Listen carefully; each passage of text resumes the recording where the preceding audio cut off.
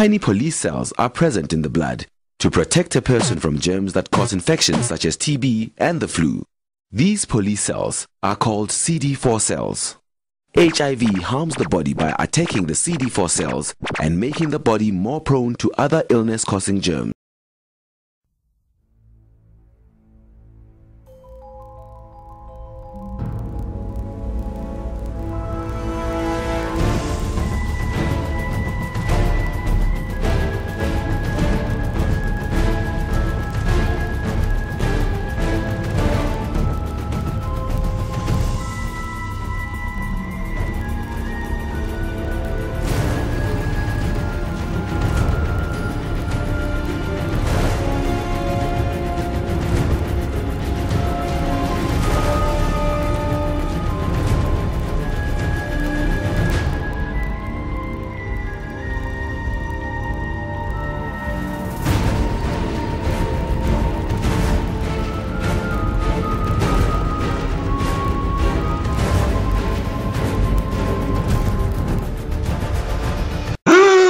The good news is that a person with HIV who lives a healthy lifestyle, gets regular medical care and takes medication can live for 25 years or more after infection.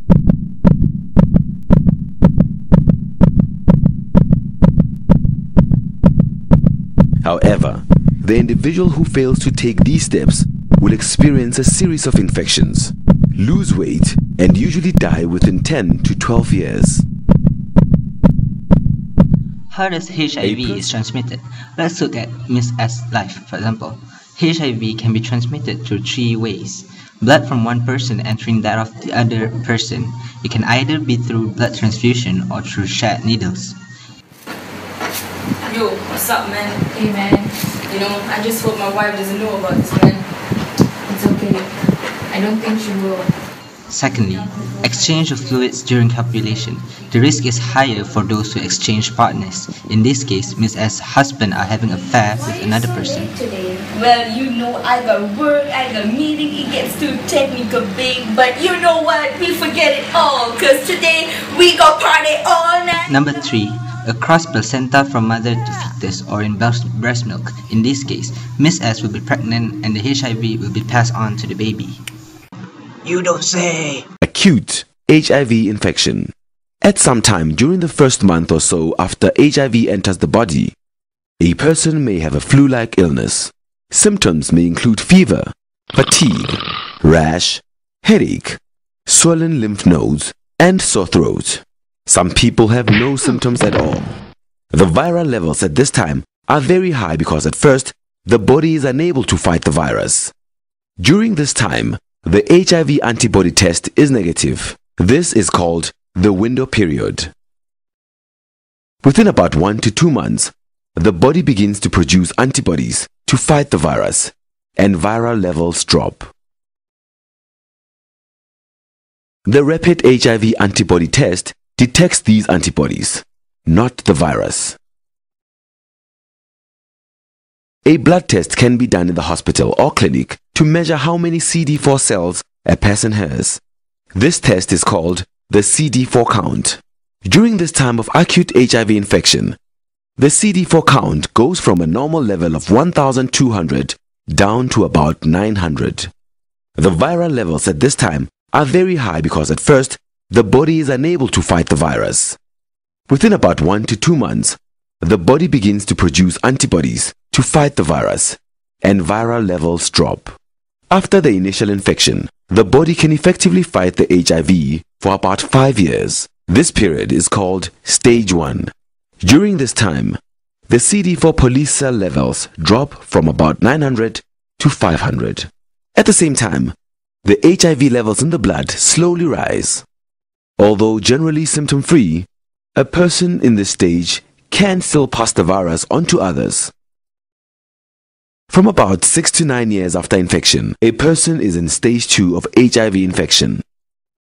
During this phase, the CD4 count may go down from about 500 to 350. At the same time, the HIV levels in the blood slowly rise. Swollen glands appear in the neck, armpits, or in the groin. A person may feel weak and tired and experience fevers and weight loss. the number of CD4 cells is now so low that other germs that cause infections find it easier to invade the body. This makes it so flus, coughs and colds, skin rashes, shingles, fungal nail infections, and mouth sores become more common in this stage. After about 9 to 11 years of HIV infection, the CD4 count drops below 350 and the person enters stage 3. HIV viral levels continue to increase. In addition to all earlier symptoms listed, a person may have abdominal pain, ongoing diarrhea, cough, and headaches.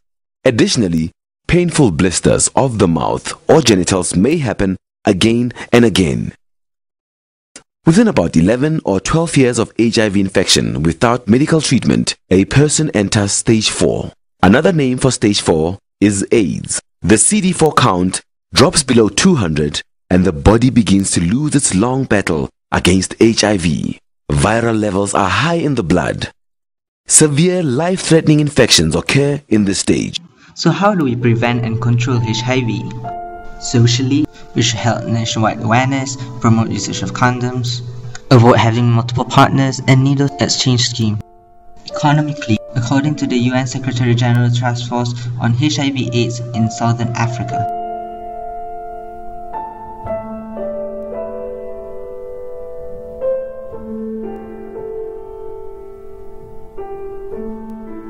HIV prevention program for migrants,